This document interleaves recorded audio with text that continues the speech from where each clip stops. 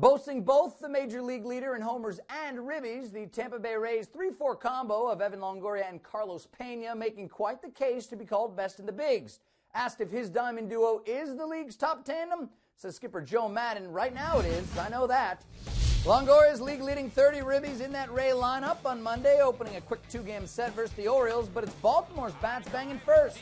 With two on, Nick Markakis buries his fourth on the air. It's 3-zip before Tampa even records an out. Bottom one, and here is the aforementioned Evan Longoria, the reigning AL Player of the Week, launches his 8th homer and league-leading 31st ribby.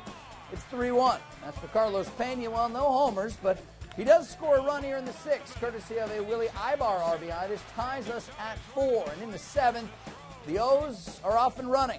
Brian Roberts and Markakis pull off the double steal, and with two men in scoring position, the O's go to work. A sac fly has them up 5-4. The lead is growing. Former Ray Ty Wigginton, little bingo, scores Markakis, and it's 6-4. And again, we hear from Mr. Brian Roberts.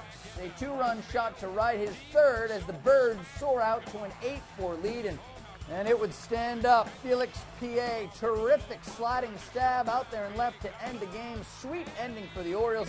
8-4 is your final. The O's win the opener of this quick two-game set. Nick Markakis, 3 for 5 with 3 ribbies. Longoria with just that one home run. That was his only hit. Carlos Pena, 1 for 2 with 2 walks and a run scored in the loss.